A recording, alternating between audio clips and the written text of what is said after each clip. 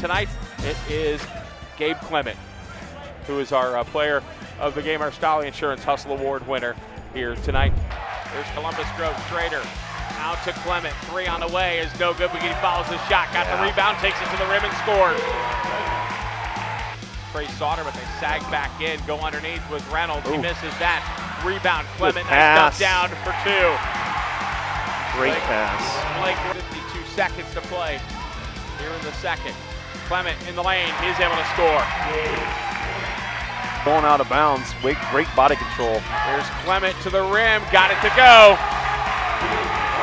3 or get into an easy basket like that maybe. Clement to the rim for 2. Here's Clement alone to the rim, counted and a foul. Columbus Grove's going back to the regionals. They were last there on March the 10th. They played Antwerp, defeated them. 2 days later, basketball came to an end. It's not coming to an end on this Tuesday night.